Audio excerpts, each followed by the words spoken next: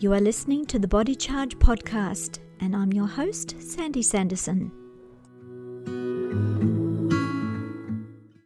Welcome to the Bodycharge podcast. Today's topic is managing the sensitivity of autistic children. And I have with me special guest, Natalie Pelto. Natalie was a frontline healthcare worker for 21 years in diagnostics, so that's CAT scan and X-ray. But her son went through a severe nonverbal diagnosis of autism from the age of 2, after which she transitioned into the study of multiple nutrition and life coaching, specializing in treating children with severe autism and ADHD. This is a problem that's apparently escalating, and the incidence of autism recorded each year is up and up and up. And actually, it's not going down. So a few years ago, I remember talk about, well, it's just because we're getting better at diagnosing it and there's not really that many more. But we've had a lot more years since, and you can't really deny the figures now that they are really reaching exponential proportions. And so there's a lot more research going into the why of it now.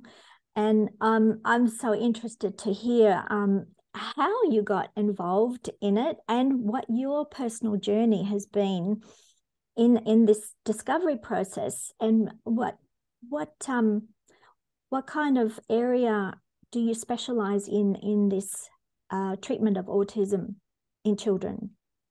Cannot wait to share. I'll start with my story. I think that would probably kind of set the tone. My son, at around 2 years old, like you said, we went through, he just wasn't speaking. I ended up in a pediatrician's office after many assessments, thinking I was going in for a speech therapy referral, not even having a clue what I was walking into. And I was what felt like stabbed in the heart and twisted when she told me that she was almost 100% sure that my son had nonverbal autism, and that would be our life, and that I should start making plans for figuring out how we would communicate. And I left there with multiple referrals, but no answers. Now, I was really privileged in a way because I already worked in healthcare. So I didn't have to go and think outside of a box or go through a million assessments to know that that wasn't going to be the answer.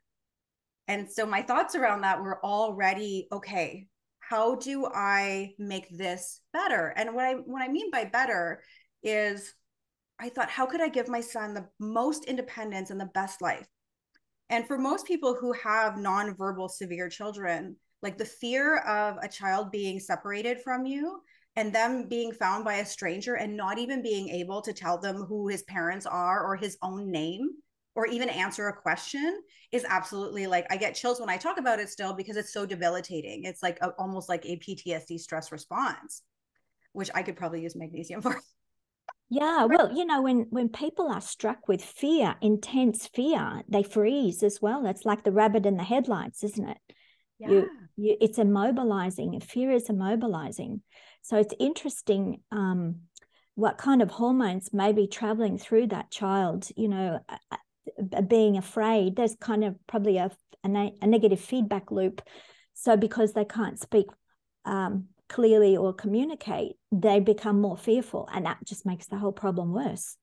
It does. And and that is one of the reasons that children really do tend to stick, especially autistic individuals tend to really, when they're younger, hold on to one specific safe person. It is their person that they trust. And truth be told, I was on the waiting list for I don't know if you've heard this, but it's called an AAC machine. This is 10 years ago. This is when this machine was like brand new. This was how my child, they told me, could possibly potentially communicate. And my thoughts about that were like, iPads were very new then, and social media was new, and all these things. And I was like, I don't want my child to speak to me through a machine. I felt like I really felt like I would never get to hear my child speak. I would never hear his voice. And that did something to me when we had that conversation in one of our appointments. And I could tell you, like, every teacher's appointment, I left crying, and I fought and I fought and I tried so hard. And when that one moment where they told me that I may never get to hear my child's voice, that changed something in me that really motivated me to have a different circumstance at a times 10 level. So you rejected that intuitively. You knew never is not an option. You knew that there was another opportunity, but you just didn't know it yet. And this is probably the side of you that is the diagnostic part, because you sensed there's something else to discover, right? Didn't make sense to me. And having seen how much healthcare had changed, because I had at this point been in healthcare for 10 years. And when you're in diagnostics and you start to see the rise of chronic illnesses the way that we did, it was like epidemic proportions. And then all of a sudden, autism was this rising number that I had never even met an autistic child. Mind you, I had if they broke their bone, but that was not like a type of person that we x-rayed or that we saw through CAT scan very often, because all of the things that were happening are happening internally. It's not the norm. But to bring us forward to kind of, so you can't give them a scan. You can't tell if they have autism from a blood test or a scan. However, I do, it's not just behavioral. I do believe that there are gut disorders that are always associated with autistic presentations. And tons of data shows that. Yeah. So how did you discover that? So I actually was researching on Dr. Google, as sad as that is, because I had all these medical books at my fingertips where I could find nothing helpful. And surprisingly enough, I actually found a blog from someone who, and I was at myself on a health journey at that time. And so I had already molded my mind and was very open to the belief that illness was linked to some form of lifestyle deficiency. And when I fell into the world of all of it, Dr. Natasha Campbell McBride was probably my first touch. Yes, I read her book. Absolutely awesome. Highly recommend it. She's one of my heroes. Yeah. She's amazing. Yes. Yeah.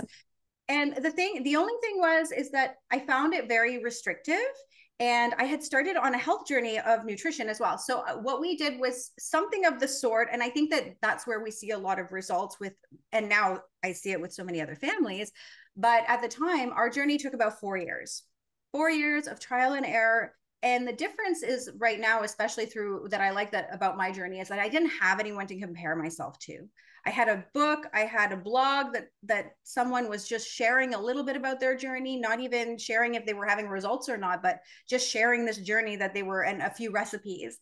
And it was like this shot in the dark, but I knew that was the thing. It wasn't going to hurt them. Right? Like, health is not going to hurt your child. So just changing the diet to something more healthy. And my son only ate 3 foods. So I actually educate a lot on picky eating. And they were French fries, chicken nuggets from McDonald's, and grilled cheeses. So if I could overcome picky eating, I always tell people, don't worry, anyone can. So, I read, sorry to interject. I did read something recently that those types of foods cause metabolic byproducts which mimic opioids. And they like those type of foods because it's soothing and calming, and it's almost like having a medication, an opioid medication. It just calms them right down. But then, the side effect is that they're not nurturing their good microbiome, and it creates high levels of acidity, which then bring more bad bugs into the system. So on the longer term, it's not very good. It just gives it like a short-term hit. And it's a cycle, because once you feed your bad bugs, you automatically give them control over what you crave. And they run the show. Yeah, they run the show. They tell you what you want to eat. Want more sugar. If you've got candida, give me more sugar. And then, right. And if you don't have sugar, then they'll find carbs, or they'll find something else that will convert to sugar. It's our bodies are so intricately smart. That they are. So for us at around, and this is true, that was the first thing I learned, was that, and of course, now there's tons of data that shows that 91% of children will do well on a gluten-free and casein-free diet. That's huge. And so, and like 91%, that's pretty much almost everyone. Now, there are some things with gluten-free products, and this is something that was in service to my journey. I usually tell people that, like, this was a huge service, was that those were not available. The fact that I had to learn and reevaluate my habits and my life and embrace a whole food lifestyle was in service to my journey. And I believe that my son has the results that he did, which in this world, he does not have a diagnosis. He is the most social person you'll ever meet. He is academically brilliant. And his teachers always say he's like the leader in the class, like he will help other students now learn. So now he's more his normal self. That's right. He is. He's a self that even now when I like, and I always tell the story of like watching him hang up the Christmas tree. He could put an ornament on the Christmas tree. And I remember the first time he did that, he was actually so severe that he would not even look up to his own name. He had absolutely no knowledge of what happened outside of about a 2-foot radius from him. And and he was so he was 5 and still fully nonverbal, which for a lot of people, and I always like to say this in podcasts specifically, is we always feel with kids that we're in a race against time. And there was a few studies that came out that said, after 5 years old, we know that most of the microbiome has been created. We know that the link between the vagus nerve is not as, like the vagus nerve itself is no longer as open between the gut and the brain. And so like I talk to parents and they have this feeling and this fear of a race against time. But we started our journey at 5 and we were very successful. And I'm seeing currently people within my program who are starting their journey at 8. And their daughter has already started to make sounds and connection and really starting to show so much improvement in less than 2 months. Yes, I've also heard of adults on the spectrum having a poo transplant. So fecal transplant, and that completely reverts behaviors and their gut health, everything normalizes. Surprise, surprise. Also weight gain. If they had a bad gut, let's call it a bad gut, a dysbiosis, they have a higher propensity to put on weight. They don't process sugars very well, and they can't metabolize. Usually they have very low magnesium if that's the case, because magnesium and sugar are like on a seesaw. So the higher the sugar sensitivity, the lower the magnesium. As you lift magnesium in the body, it addresses the sugar sensitivity. Metabolism can correct itself better and move more to fat burning, which is the ideal because it gives us a more sustained energy. And everything works better with that method. If we have anaerobic metabolism, which is sugar metabolism, that produces way too much acid, and acid dissolves us over time. It really ages us prematurely. So addressing the gut is super important. It's like the number one thing to do for your health. Doesn't matter what the issues may be, right? It is. And actually, interestingly enough, so is that like child brain development. One of my certifications is in child brain development. And you talking about magnesium really makes me think of that, because one of the modules that I share with people, which I'm sure you're going to love hearing about because it highlights magnesium beautifully, is of course talking about aggression and autism and sugar spikes, and understanding the nutrients that will support lower sugar spikes, and understanding how there is this beautiful kind of dance that certain nutrients do together that can help lower behavior, like you were saying, specifically our magnesium and zinc, and we have omega-3s, and all of those can completely change outcomes from going to, and so for families who are having and seeing like 2 to 3 meltdowns a day that are lasting over 15 minutes and self-harm, this is absolutely debilitating to a family. And so when we start to work with foods and with, again, and it's funny because I always recommend either topical application of magnesium or magnesium baths, because we know it's better absorbed in the skin. Nothing to digest. Yeah. In a system which finds it difficult to digest, then you want to lift the load as much as possible. So here's my take on why the autism epidemic is escalating. It's that we've had a confluence of different things. We've have lower magnesium in the soils and therefore the food supply. Magnesium helps us to be calm and relaxed, and low magnesium increases our experience of stress and increases our sensitivity to stress. So we have low magnesium playing in, and then we have excessive toxins in the environment. We have a lot of chemicals, heavy metals, what making their way in through food, through the air we breathe, if we're in a big city. So there are lots of ways that we can accumulate toxins. And if your gut isn't performing properly, you can't detox properly. And there is also research genetically to show that in the majority of cases of people on the spectrum, they have a difficulty with their methylation. So that's their detox system. They can't process wastes very well, and so they tend to accumulate and cause more havoc. So we've got this confluence of toxins accumulating, and then not enough nutrition to counterbalance. And then that is not feeding our good microbiome, which takes care of our digestion, so we can get more good nutrients. So that's pretty much sums up. Yeah, it is. And it's exactly right. It's exactly what's happening in the world right now. And how I like to approach it is, we do, because we're also so depleted in multiple different areas with nutrient capacity, it's important to kind of do bioavailability for autistic kids that is very kind of specialized to each one. Nutritional therapy is a great option for that. And then using very specific detoxes that are supportive in a sequence. So supporting the liver, making sure that those kids' detox organs are working optimally. And of course, we know methylation happens in the liver. So supporting that area first and making sure that all of that while we're still taking care of the gut. To keep it simple, though, I usually tell parents, if you can get your kids to really focus heavily as well on eating more plants, that's a great way, and colorful plants. You are at least feeding the microbiome, supporting a little bit of detoxification intentionally, and you're also creating a very brilliant brain. And fats are very important, aren't they? Fats, because half the brain is made of cholesterol fat, and the nerve sheaths. Fats are amazing. Yes, and so it also soothes the gut lining, and it helps to provide the mucosal lining that house our good microbiome that live in that lining.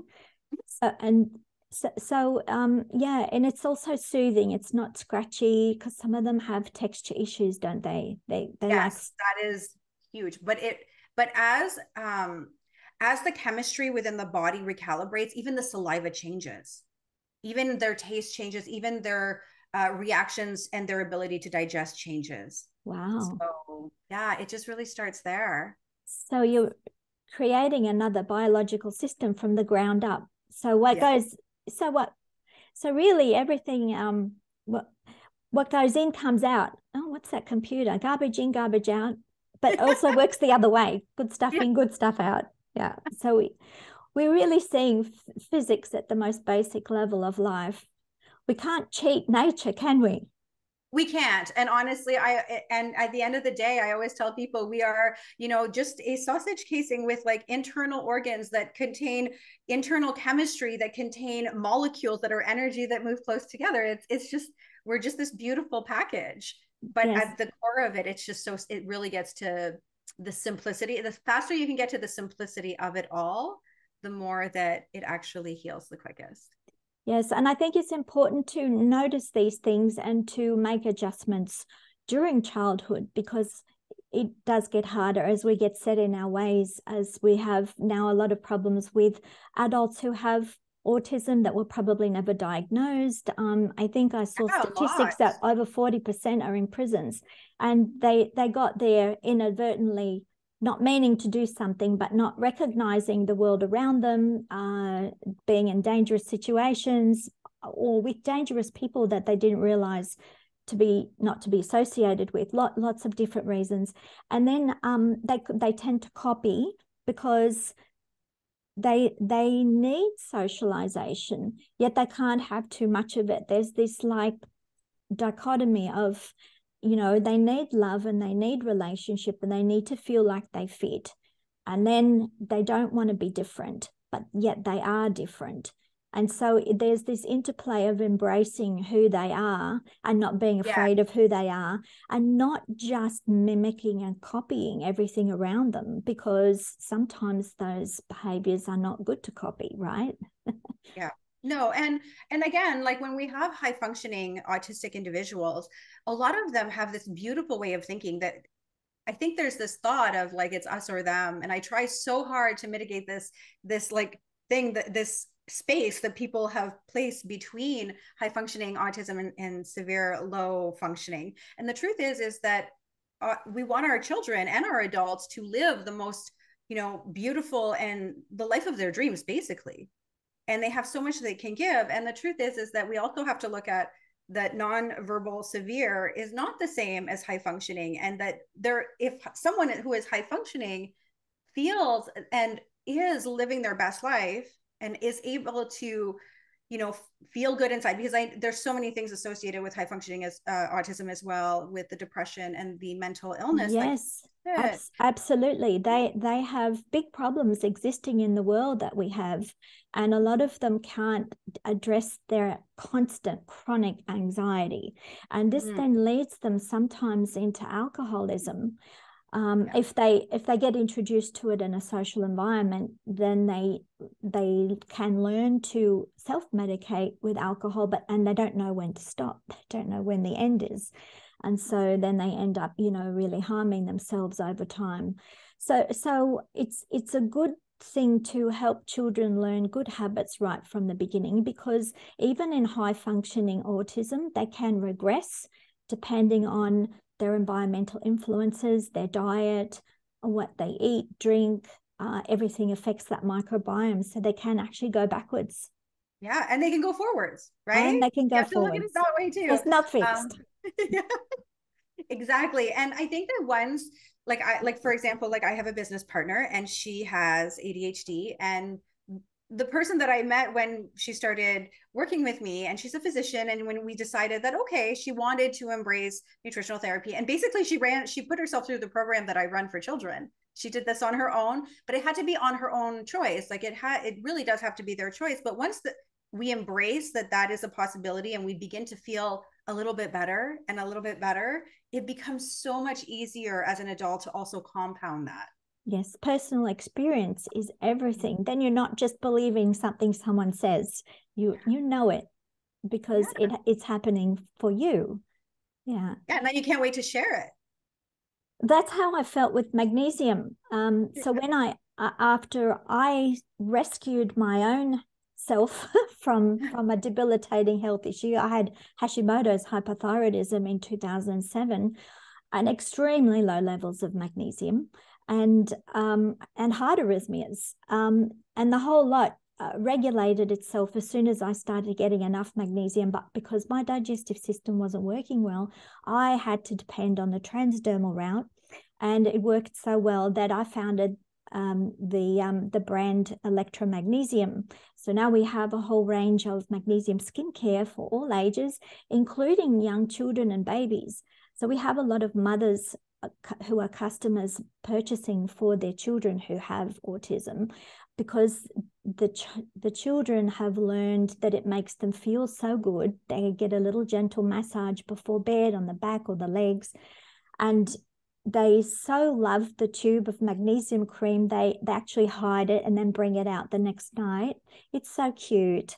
It's so cute. But these are like little extra tools. There's no toxic elements in. It's really gentle, and it's just nutrition through the skin.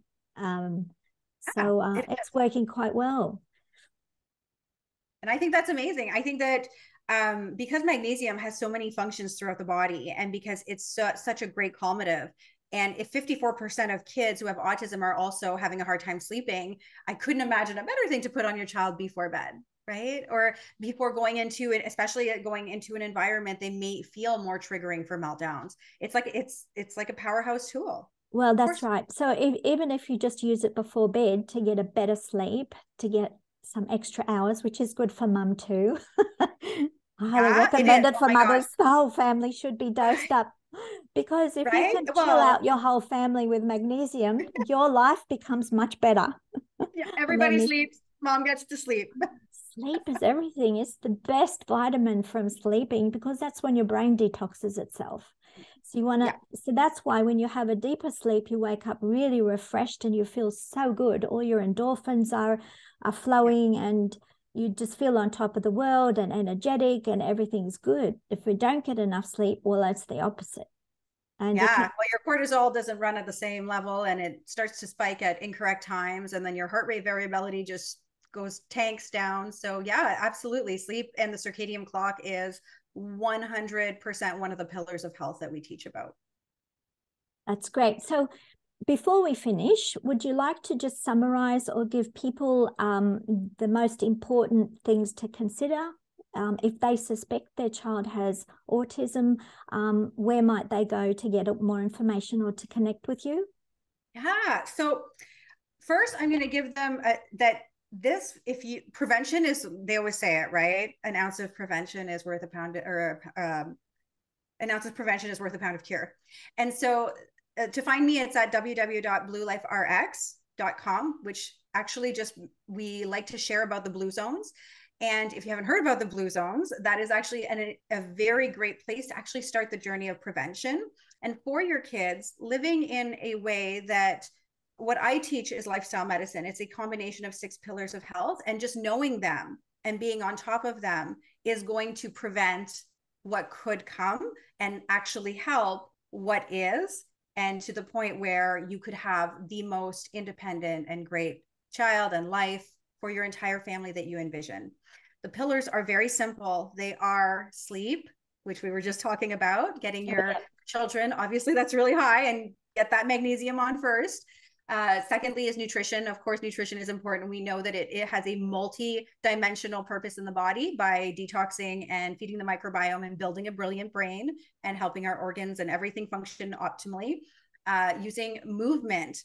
We have very sedentary children now, and they just did a study that shows that screen time of anything over 2 hours can actually, because of its impact on GABA, can increase the severity of autism. And we have kids who are on there, especially with autism, that will sometimes spend 5-7 hours a day on their screens. Wow. And they're not getting enough oxygen then, because if you're not moving your body enough, the brain doesn't get enough oxygen. It can go into hypoxia. So that not only do you get brain fog, but you can become extra sleepy and just not focused. Yeah. And then the dopamine is impacted because they're constantly going from one video to the next. We know how social media is absolutely very geared towards addictive. Yes. And then the next pillar is actually risky substances, which obviously for children, that looks like toxicity in the environment, being very cautious of understanding what glyphosate is and the things that we're feeding our children, the pathways of toxins, our skin, our nose, and our mouth. What's going in, and just taking inventory is what's going in those spaces, good or bad. Chemical colorings, flavorings. You have to become an avid label reader in the supermarket. Well, you can download the Think Dirty app. I am not a sponsor. It's totally free, and you can scan your products. It is one of the greatest little apps you can get that will just be very time efficient if you're starting your journey, to just scan your products in your home to know how they rate. So that's a really great tip. The other ones are relationships. As parents of kids with autism, we tend to think that it's easier to stay inside than to actually socialize because of the possibility of behavior disruption. And the truth is, though, is that that doesn't create the capability for a child to have more adaptability, because then we just focus on rigid routines. And that's a totally different part of the brain. And so for autism, yeah. Also, because the autistic presentation is very self-focused, it's like I am the center of the universe and I don't understand that there's anything outside of me. It's only through social interaction and bouncing off other individuals that we realize I'm over here and they're over there and they're different. And that's how relationships work. We need relationships to realize more of who we really are, don't we? And they are, and relationships are 100% linked to longevity. And for severe kids, it's like their lifespan is currently, as studies show, is one that, like, the life expectancy for someone who's severe, possibly going to be institutionalized, is 36 years old. And that to me is not okay. That sounds to me like lack of love and being heartbroken and isolated. We're not meant to be, marooned on an island. And that's what happens. They can become reclusive, and that will shorten their lifespan. And yet they need love. They need that relationship just like everyone else. I don't think that they're like a separate group of people. It's just one big spectrum in the population. It's either more and more autistic or less and less autistic, but it's all one big spectrum. It is the population and how it's spread. Yeah, and everybody benefits from the same things in that space, especially when we think about like lifestyle. Absolutely. And the last one is actually building resilience and giving them the opportunities for learning about different situations, not always verbally, but letting them be curious, like nature intends us to, like a mother tiger letting her cub explore a little bit, but still being vigilant, right? There's this capability of push and pull. There has to be some fun.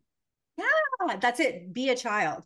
That is the thing with a lot of therapies that I don't generally, it's not that I'm not a fan of therapies. That's not, well, maybe that is actually what I mean. It's more that a lot of therapies become a full-time job for a child and they don't have that opportunity.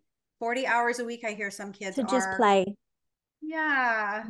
Yeah. So that kind of breaks my heart a little bit. I'm very happy that I lived in a place that was very nature bound. That's another one, nature, right? We know being outside is so good for them, supports the microbiome. Yeah, it's all over. I mean, it's everywhere. It's on our skin. It's in our eyeballs. Well, we need to finish on that note. Look after your microbiome and then your health will take care of itself, right? That's right. Well, thank you so much, Natalie. It's been really, really interesting talking to you, and I'm sure people will get a lot out of it. Yeah, thank you so much for having me. And I absolutely can't wait to get all of your information on these products. And ElektraMagnesium.com.au. Amazing. Bye-bye.